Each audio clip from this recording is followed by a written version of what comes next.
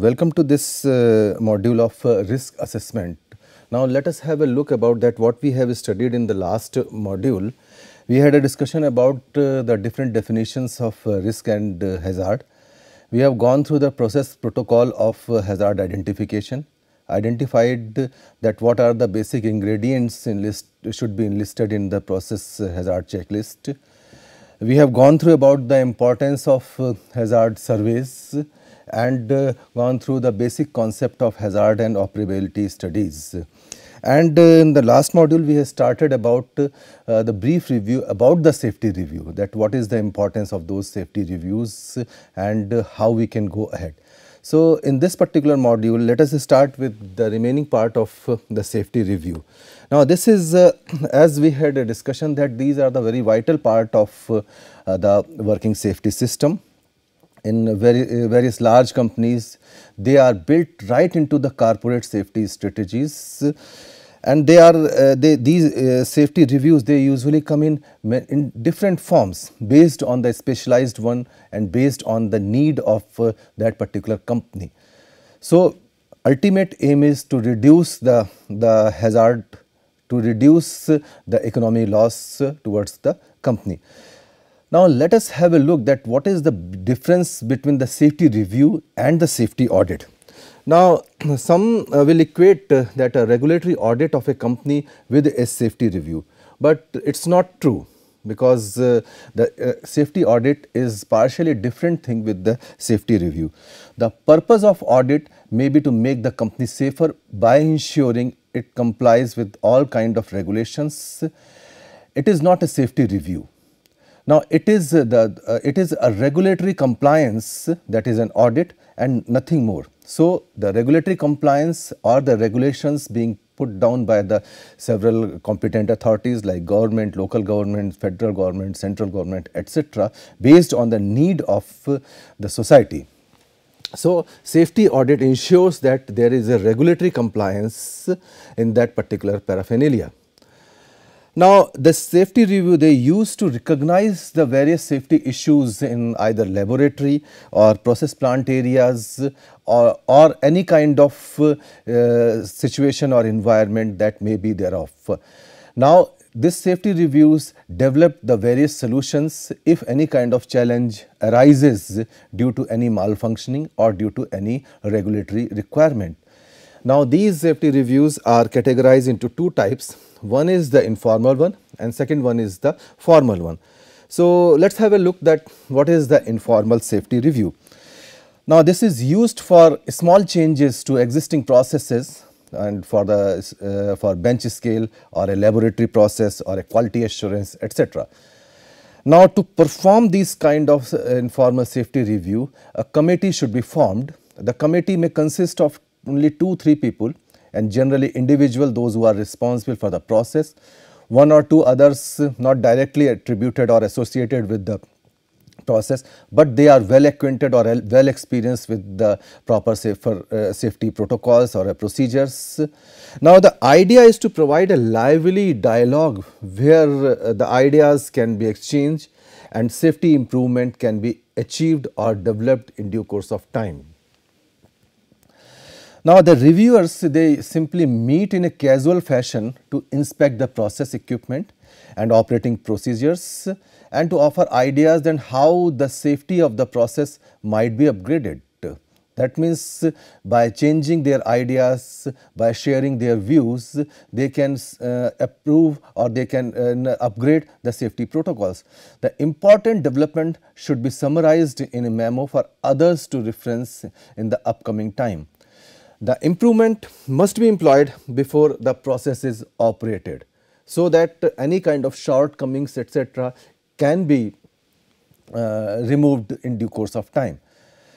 Now the formal safety review, this is used for new processes, substantial changes in any kind of existing processes and the process that need to be updated or they need an updated review. So usually this consists of 3 steps. One is that preparing a detailed formal safety review report. You must have all these things with you. The committee is to review the report which is being prepared and inspect the process, and they implement whatever recommendations being given by the safety review committee. They ensures that those recommendations are properly implemented.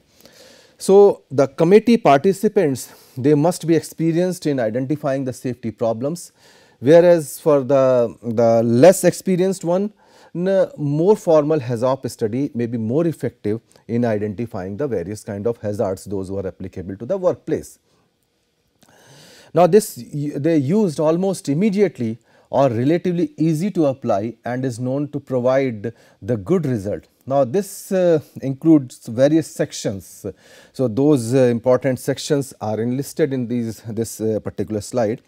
The first section deals with the introduction, that is the general overview of the process, the plant, the process overview, the complete process, that what kind of the things are involved, what kind of a reaction involved, what are the different parameters involved, stoichiometric conditions, and all the relevant engineering data, that includes the thermodynamic data, etc., whatever being required for that particular process. The second is the raw material and the products.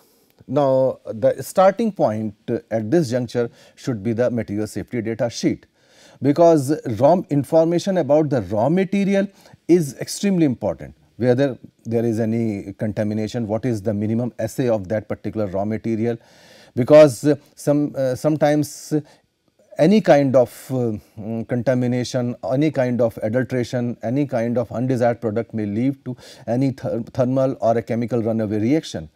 So, you must aware about the hazard associated with these kind of scenario, and what are the handling problems may arise in due course of time while handling such a raw material or a product. So, this type of information must be available for the ready reference. Then you must have a knowledge about the equipment setup. The proper complete description is essential with all kind of a specification, what is the length, what is the height, and what is the operating protocol, etc. Then the fourth point is the procedure, that is what is the normal operating procedure. Remember, thermodynamically there are only three things which you can control, that is pressure, volume and temperature.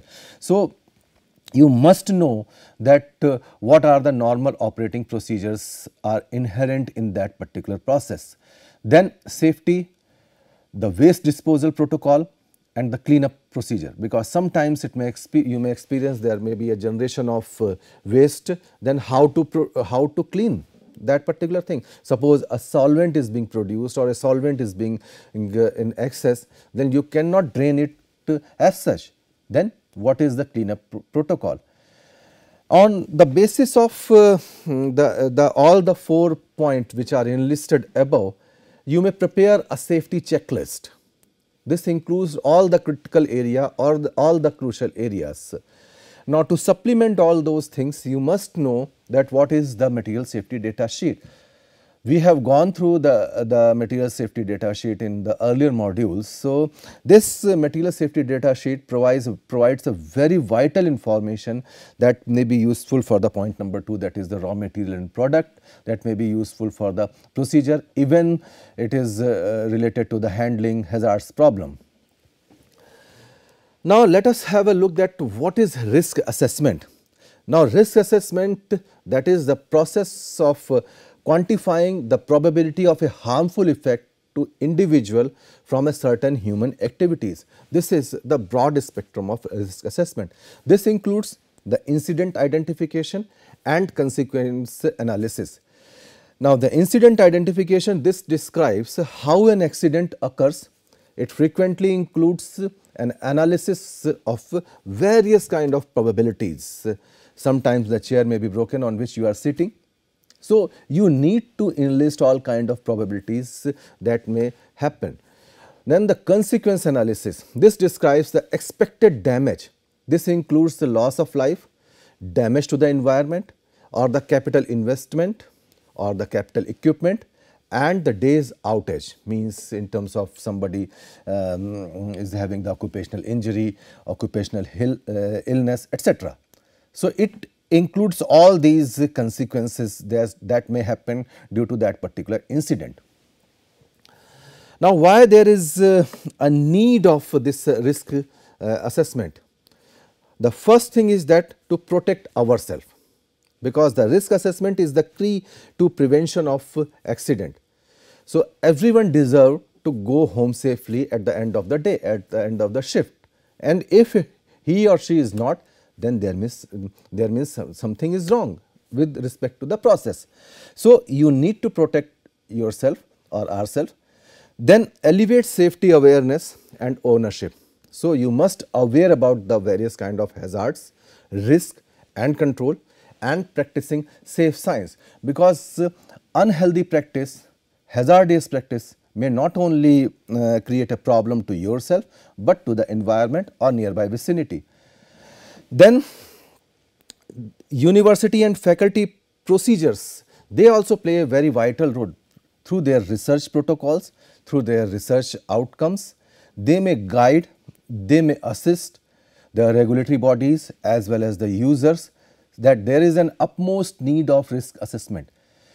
Then based on all kind of safety reviews, based on all kind of guidelines, there is a provision of different regulations as laid down by the different regulatory bodies. Remember, all those regulations are for to protect yourself as well as to protect the environment. So, this you must ensure that based on your knowledge about the risk assessment, you must comply with all the regulations as laid down by the local body as well as the central body. So, based on this particular aspect, let us have a proper definition of risk, that is the combination of a likelihood of an occurrence of a hazard, event or exposure and the severity of injury or ill health or fatality that may be caused by the event or exposure. That is the likelihood that hazard will cause a specific harm or injury to person or a damaged properties. So, this is you can say the broad spectrum of the definition of risk. Now, whenever we discuss about the concept of risk, then we must know or we must aware about this type of flow sheet. We must know that what can go wrong, and if something goes wrong, then what are the impacts of that wrong happenings. Now, if you analyze this, then what is the level of risk, how much it imparts or what is the consequence of that particular risk. Another aspect is that how likely it is, how much, what is the frequency, then again on the basis of that particular you analyze that what is the risk level. Now, if it is acceptable, then go ahead. If it is not, then you need to manage that particular risk. So, risk management, this also includes the control and monitoring of risk as well as the communicating those risks to the nearby people or those who may get affected with that particular type of risk. Now, there is a brief history of risk assessment. Remember, like hazard, risk is always there. You cannot avoid the risk. We have already discussed that sometimes in a room where you are sitting right now, the roof may collapse, the chair may get destroyed. So, risk is always there. So, concept of this risk assessment was introduced with the Health and Safety at Work Act in 1974. This was the first time when a synchronized risk assessment protocol was introduced, and that was in United Kingdom. Then the concept expanded upon the management of health and safety regulations in 1992. Then there was a protocol related to the ionization regulation in 1999. Then the Workplace Safety Health Act was introduced in 2006. Remember, these by and large all these act or all these regulations are applicable globally. So, integral to all other appropriate legislation, that is COSHH, that is the control of substance hazardous to health, personal protective equipments, PPE, noise, etc. Now, let us have a brief look about the Health and Safety at Work Act 1974, applicable in United Kingdom. Now, it shall be the duty of every employer to ensure, so far as it reasonably practical, the health, safety and welfare at work of all its employees. This is extremely important, because ultimately the employer who is basic sufferer of any kind of economic loss. Now, the section also places a requirement on the employee to cooperate with their employer in ensuring the company complies with all kind of requirement under that particular act.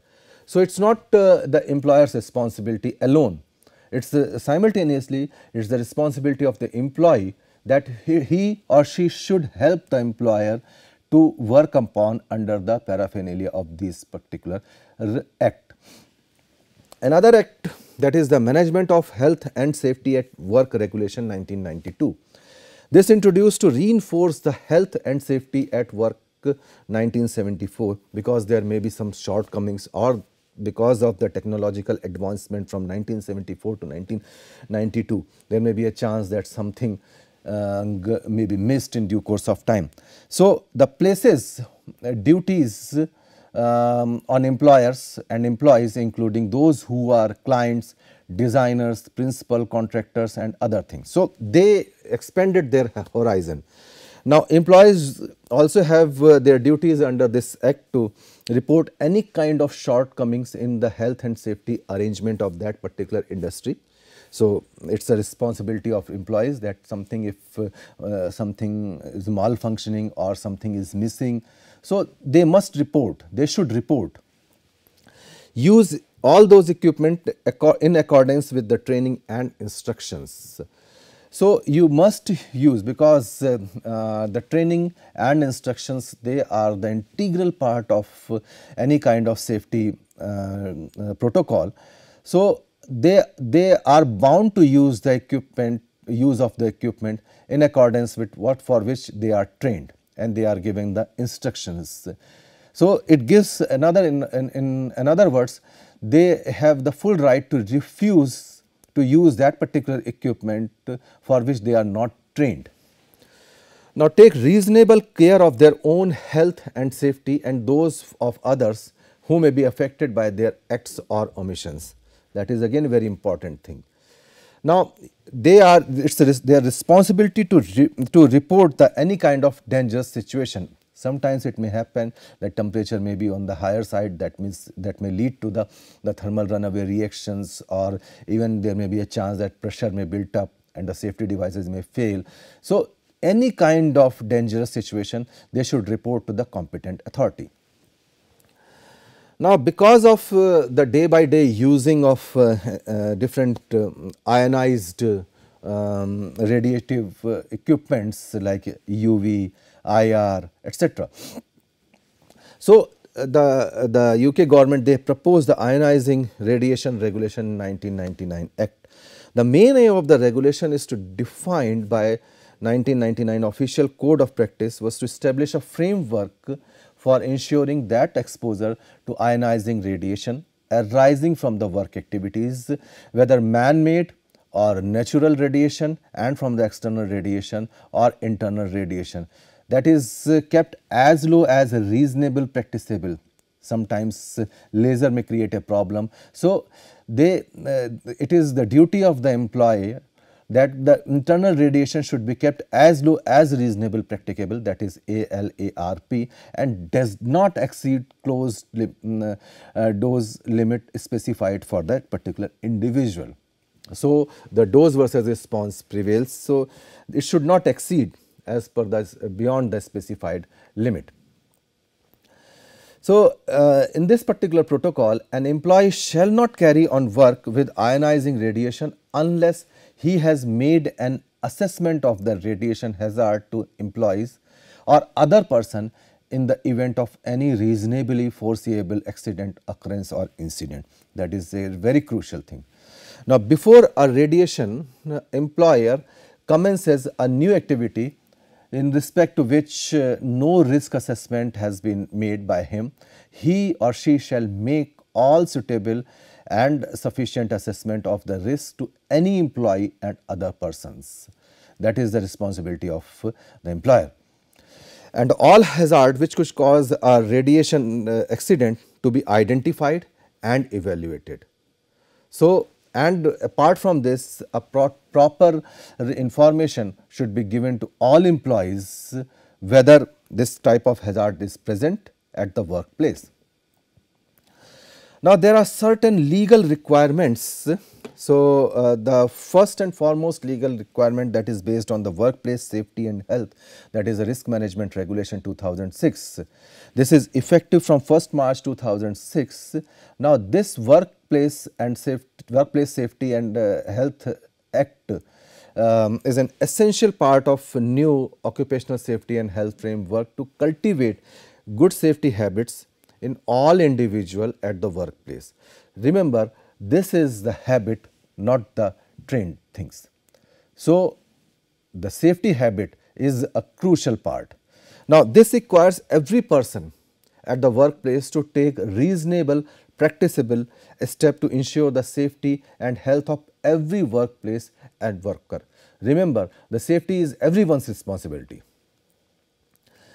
Now, what is this reasonable, practicable? Now, reasonable usually takes into account the severity of harm and degree of risk, or maybe sometimes likelihood of that injury or harm occurring.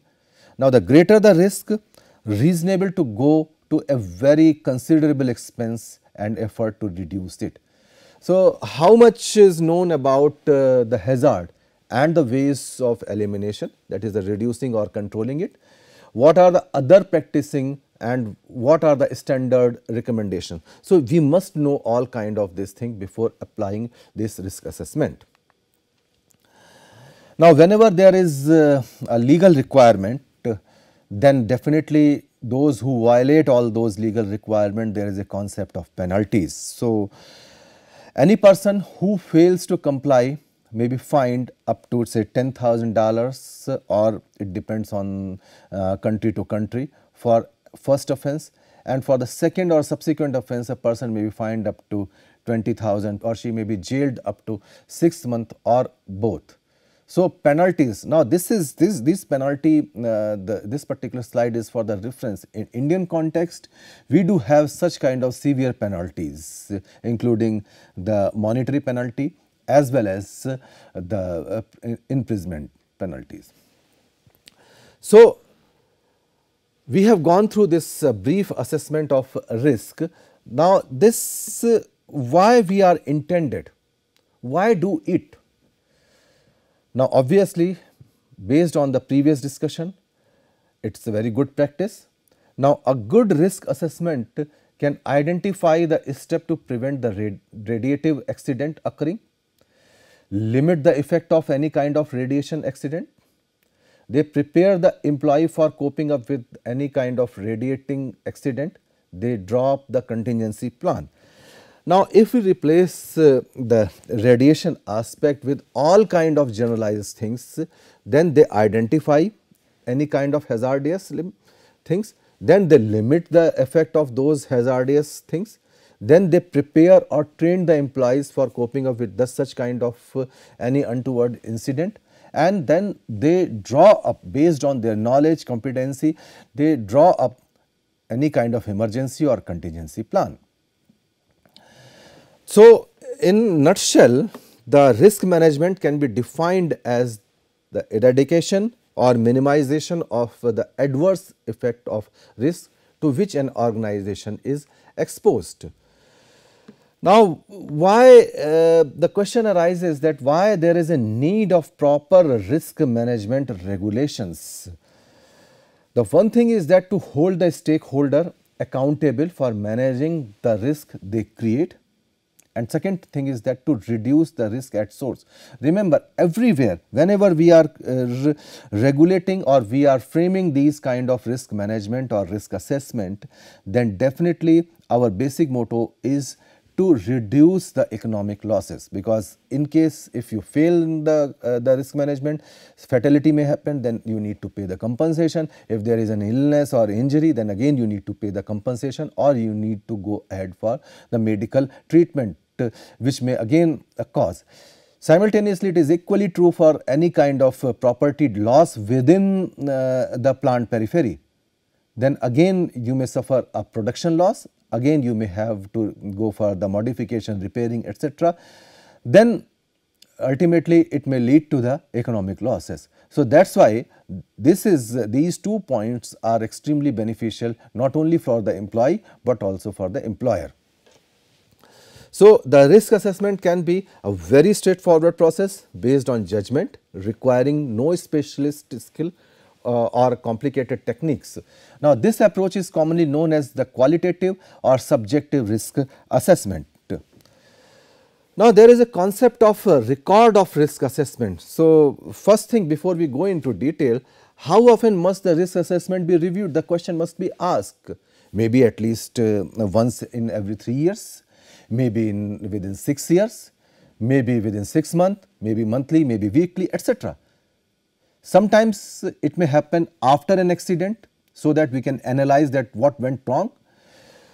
Another thing is that when there is a significant change in the work process, introduction of a new machinery or a chemical, sometimes it may happen that industry may go ahead with the process modification, modernization, etc. Then again there is a need to go for this risk assessment.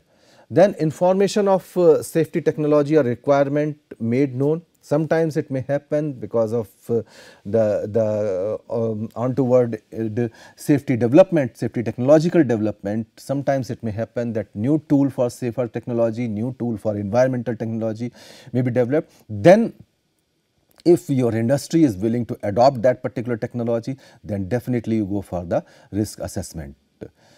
So there are 5-step process for the risk assessment. Need to identify who might be harmed. You need to evaluate the risk. We have already done all these 5 aspects in the previous modules. So in summary, you need to record the finding, because these recordings may be useful for further safety review and safety auditing. And then you review what kind of the assessment you had carried out, whether it is good or wrong, whether it is okay. So this type of things you need to perform. So first step that we are carrying out, that you need to identify the hazards. One, hazard identification we have already covered. Determine the nature of the potential adverse consequences, maybe using radiation, maybe using any kind of fire and explosion, etc. Go ahead with the literature available, because literature may have various safety reviews, literature may have the different type of safety auditing reports, etc. And do not forget other hazard associated with the experiment or process, because in past several accidents in the history, they took place just because of omission of this particular aspect, that is the other hazard associated with the experimental or protocol. So how we can identify the things, that is, first is you have to be well acquainted with all kind of health and safety audits. You go through the academic journals, because there are so many journals available as on date, they are attributed to the hazard and safety. You must be aware about the various kind of research papers available as on date, because it is a key interest issue of various researchers, that how to improvise the process, and by the improvisation of the process they develop various safety protocols. So you go and you must read all those research papers. You must have a consultation with the other co-workers, because they are on site, they feel that what may go wrong, what went wrong, and what are the deficiencies in that particular system. You must go for all kind of accident reports, so that you must aware that what may be wrong in that particular process, how you can deal it upon. You go for the various reports being published by various kind of trade organization, because these trade organization provides a very vital role, that what is the requirement of the society, what is the requirement of the consumer. So sometimes you may need to incorporate all those type of requirement to the process, and once you are incorporating those type of things in your process, then definitely process modification may take place. Based on the process modification protocol requirement, you need to review those safety protocols which had earlier been applicable in your plant. So these trade organizational reports, they play a very vital role in the kind of safety hazard, and some trade organizations, they are very particular that to ensure that whether you have followed the safety protocol or not. If you are not following that safety protocol as laid down by their governmental organization or regulatory bodies, then definitely they may refuse to purchase, or they may refuse to have any kind of trade arrangement with your industry. Then health, safety, environment statistics, because this gives you proper information that what kind of emission, what kind of radiative problems, what kind of fire and explosion data may take place in your plant, maybe in your facilities. So you must aware about these type of methods for identifying the hazard. Now, this type of things are very similar for various kind of institutions. Sometimes the outside advice, that is manufacturer of the equipment and the material, is very useful for performing this type of assessment, because whenever you are procuring any raw material from any kind of supplier, they used to supply the proper information, either handling, storage, etc. Sometimes the equipment, because if you are just for the sake of an example, if you are using the pressure vessel, the manufacturer, they supply an information that what is the bursting pressure, what is the design pressure, so what should be the operating condition. So this type of information is sometimes extremely crucial. Sometimes internal advice may be by any university or institution, because they are continuously working on the process development, they are continuously working on the chemical kinetical aspect, etc. So they may provide some types of useful information for the safer process. So in this particular module, we have studied about the various tools for hazards. We have discussed about the various regulations applicable for different type of hazards. We have gone through about the history of hazards. We are in the process of discussing the various protocols for risk assessment, risk management, etc.